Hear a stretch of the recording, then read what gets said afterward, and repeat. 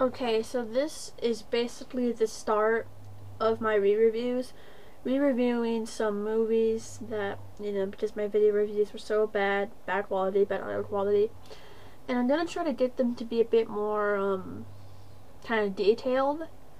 Talk, like, more in detail about the movie itself, and a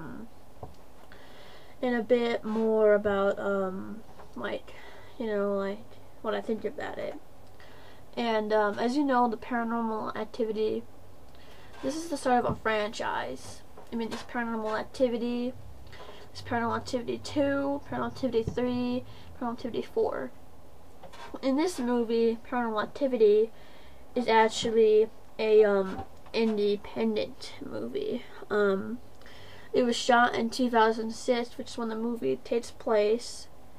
And so if you're wondering, like, why does this movie take place in, like, 2006? Well, that's why. And it was, like, shown in festivals throughout 2007 and 2008.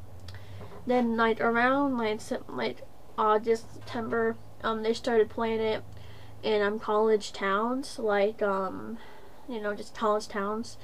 And they had this thing where you could demand it to get it in your city. If they did, like, 1,000,000, demand it, then it'll release nationwide. And that's basically what happened. It got released nationwide, and the movie made a lot of money. They made a second one, then a third one, then a fourth one. And this spring they make a spin-off, as weird as that sounds. And that's Halloween, a fifth movie. So there's going to be two paranormal activities in 1 year, which is pretty crazy. But I love the franchise, and I'm very interested to see where it's going. Now, what about the first movie? Well, the first movie is about where there are these two the couple, Katie and Mika, and they're being haunted by a ghost, and Katie says it's been haunting her for all her life. So Mika decides to get a camera and record strange phenomenons. And the thing about this movie is that it's more about suspense, like what you see or what you don't see. I mean, basically, you kind of need your imagination to make this movie work. So the kind of scares that you'll expect are the demon. The demon starts off doing kind of mysterious attacks, like he messes with the furniture. Like you might see, like, the door close, or like the couch move, or a chandelier swinging, that kind of stuff. And Mika, he starts to kind of mess with the demon to try to communicate it. He's actually kind of mean to Katie, doing stuff against her own will. And then later on in the movie, the demon starts to get a bit more kind of physical, attacking more kind of physically, if you know what I mean, like you see there. The movie had a lot of hype because it was called one of the scariest movies of all time, and I've been terrified of these movies for years, just terrified of them. And I finally watched them, and I actually think this one's my least favorite.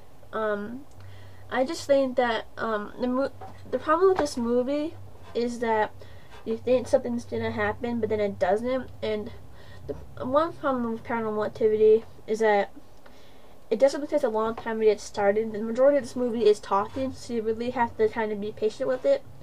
However, the movie is still scary and very suspenseful. The problem is there are some scenes in this movie, like the third movie, where you think something is going to happen, but nothing happens. It's like night 8, and that's some weird stuff is going on, and then it cuts back to the daytime.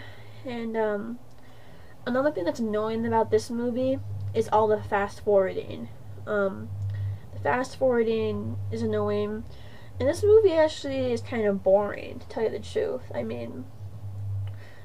only jumped a few times, unlike the sequels, which I'll get to later. Actually, the order that I watched this in was 3, 1, 2, and 4. That's the order I watched it in. So when I watched this one, I had already seen the third movie.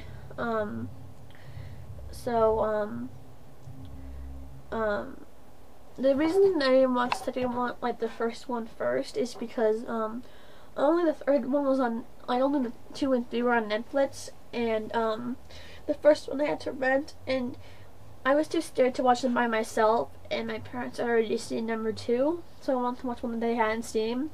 And the third movie is a prequel. It takes place in the 80s, when these movies take place in like the 2000s, late 2000s, you know what I mean? So I think this movie is still worth a watch. It is a bit boring, but it is the start of one of my favorite horror franchises of all time. And even if this movie kind of bores you, you should still check out the second movie. The second movie is well, I'll talk to you later, but I'll talk to you later about that. But the second movie actually disappointed somebody, so even if you like the second one, you should still give the third movie a watch. Like, see if you can get it on Netflix. I mean, if you don't want the third one, then just kind of forget about the franchise. So what I would do is do what I did. What I would do is I watch the third movie and see if you like it. But the reason that I watched the third movie first is because I was just sure to watch the second one alone. My parents had already seen it, so yeah. Overall, Paranormal Activity is actually a bit boring. It's mostly just talking, but a lot of suspense.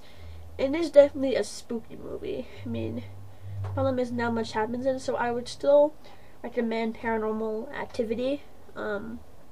It's still a rather good kind of fun movie, and I would definitely still recommend it. And that is pretty much it.